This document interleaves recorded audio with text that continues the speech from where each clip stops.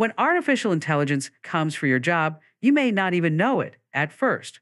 I'm Kim Commando, inviting you to try my new daily tech podcast, Kim Commando Today. It's available wherever you get your podcasts.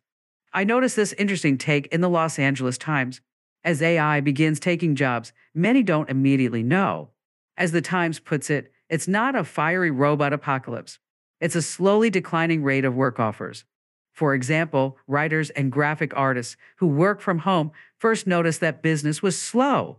They attributed it to the overall economy, but when longtime clients stopped calling, when CNET and Business Insider fired 10% of its writers, when former big-time website Vice filed for bankruptcy, when BuzzFeed shut down its entire news department altogether, it became clear that something more was and is happening. If you fit into one of these job categories, look around. Is it happening to you? I'm Kim Commando. Try my free daily newsletter at getkim.com. Join over 400,000 folks that get my free newsletters. You're going to love them. Commando.com/subscribe.